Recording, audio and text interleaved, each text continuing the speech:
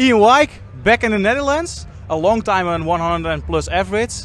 In the end, mid-90. How was the feeling on stage and especially back in the Netherlands? No, it's great. It's great to be back here. I do a few exhibitions here and I enjoy it. But you know, yeah, I enjoy playing here, and I just needed to win again. I'm playing well enough, so you know, I've just not had the luck in a few other tournaments. But it's nice to be back. Nice to be back. You back climbing up on the ranking. How is that feeling? Is the other position than normally? Yeah, I keep going on about it. COVID's knocked us right down, you know, and it's not a true rankings. But yeah, I'm moving my way back up, and that's where I want to be. I want to get in that match play, and that's the main thing. How is the feeling on the stage again after years? You are this year back on the Euro Tour more recently.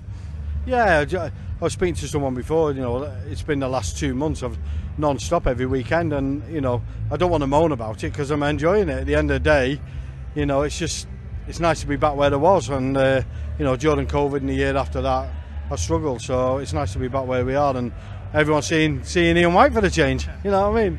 Hopefully Ian dies for the win. Good luck tomorrow. Thank you very much.